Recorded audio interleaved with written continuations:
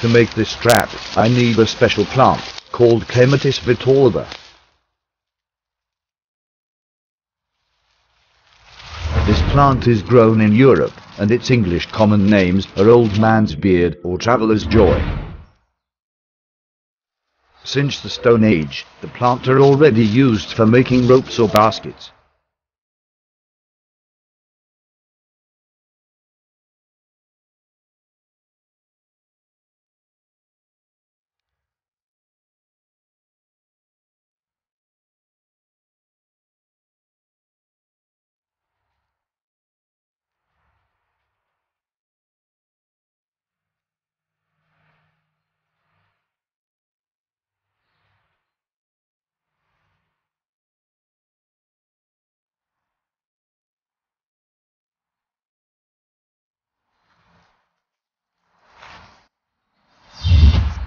Once set up, you should carry out a performance test.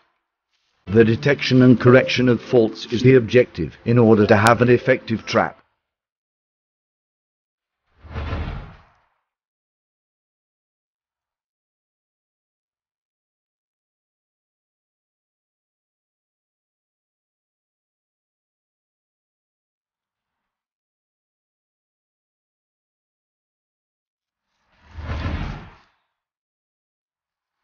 That kind of trap works well when trying to catch ground-feeding birds.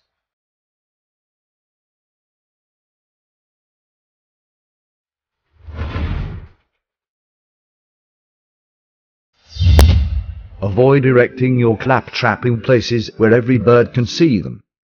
In short, camouflage, conceal, hide or do whatever it takes to make the trap less visible. Your trap should be sighted against an appropriate background whenever possible. This will prevent the trap being outlined against the sky, water or field.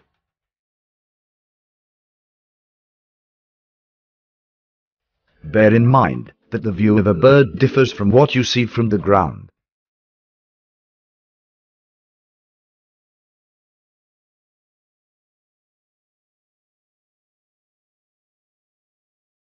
Clap and sprung traps rely on a spring to throw a net over an area or close a door on a cage.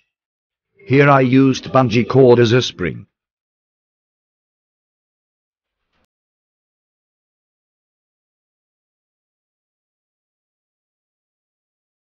Keep in mind, it is a survival trap. Necessarily primitive, but exactly therefore useful in situations when no adequate materials, like a net for example, are on hand.